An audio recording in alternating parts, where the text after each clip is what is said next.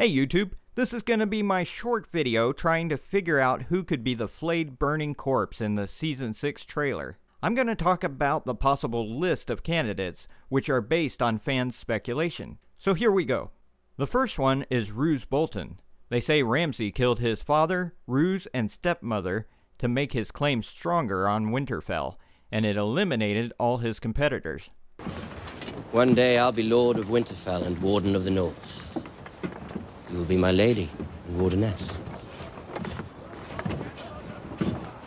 But isn't your stepmother pregnant?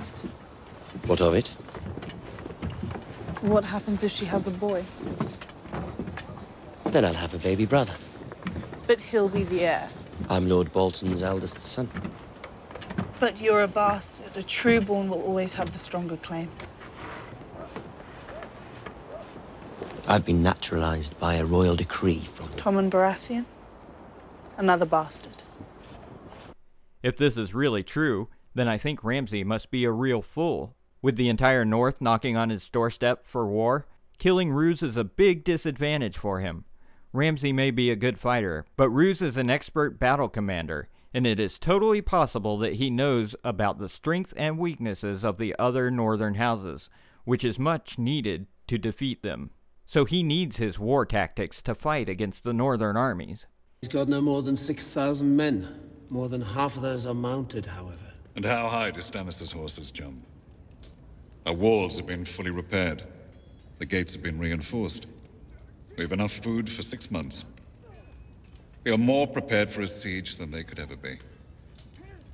All we have to do is wait for them to freeze, starve, and mutiny. You disagree? Stannis isn't from the North. You are, Father. I think you're missing an opportunity to show the people of the North how House Bolton treats southern invaders. And what do you recommend? That we not sit and wait for Stannis to decide what sort of fight this is going to be. That we hit first, and hit hard, and leave a feast for the crows. A smart commander does not abandon a defensive advantage.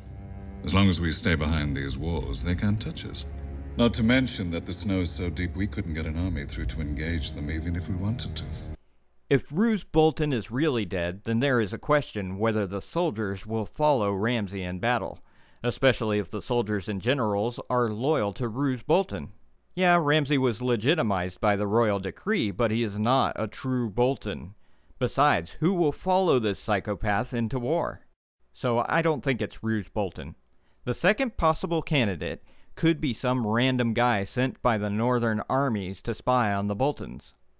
And the final and most possible candidate is Stannis. I firmly believe it could be him. Remember what Stannis did to his enemies. He burned them alive for the Lord of Light. We've never seen the Boltons burn anyone like this. They only flay people. So my guess is the Boltons are mocking Stannis by burning his flayed corpse attached to their sigil. And this is the final warning for the Northern Lords so they can forfeit the war against them.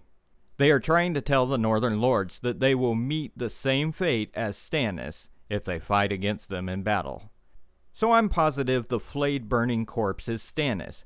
If you think it could be someone else, please post them in the comments below with a spoiler tag. Okay guys, that's it. Thanks for watching. Like and share this video, and don't forget to subscribe.